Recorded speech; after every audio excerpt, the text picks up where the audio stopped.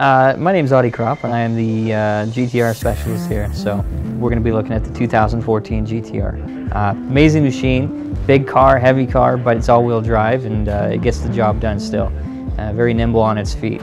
Under the hood, it started at 485 horsepower. Now it's 2013 or 12. Actually, they bumped it up to 545 where it currently sits. That's horsepower.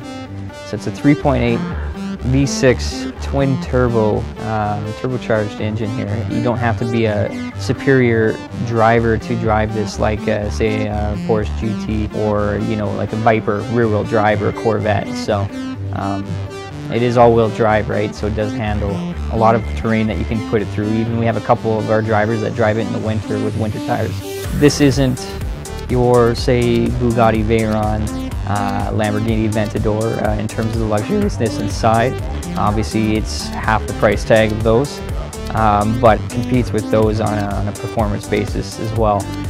Most expensive is called the Black Edition, where it goes to Recaro seats, and it's a mix of red-black interior treatment, but it's still nicer than your standard car. Stitched interior leather trim, actual carbon fiber trim they've added now this year. Heated seats for sure, power seats on both sides, multi-directional.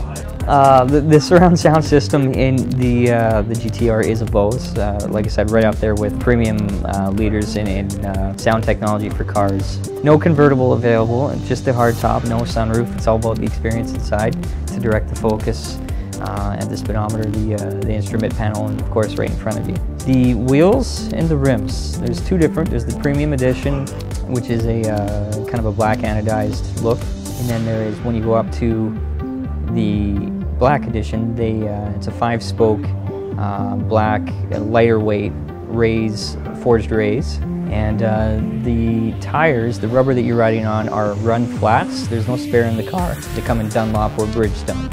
What is the GTR? It's 2.7 seconds to 100 kilometers an hour of pure exhilaration. So if you've ever driven one, you know what I'm talking about. If you have the chance to drive one, your friend has one, beg him until he lets you go, and you will be dreaming of this until it's in your driveway. Amazing car. You don't have to be an expert driver to drive the GTR, and all-wheel drive allows you to not just drive it in the summer climate, you can actually drive it in a little bit more temperate climate like Edmonton. So.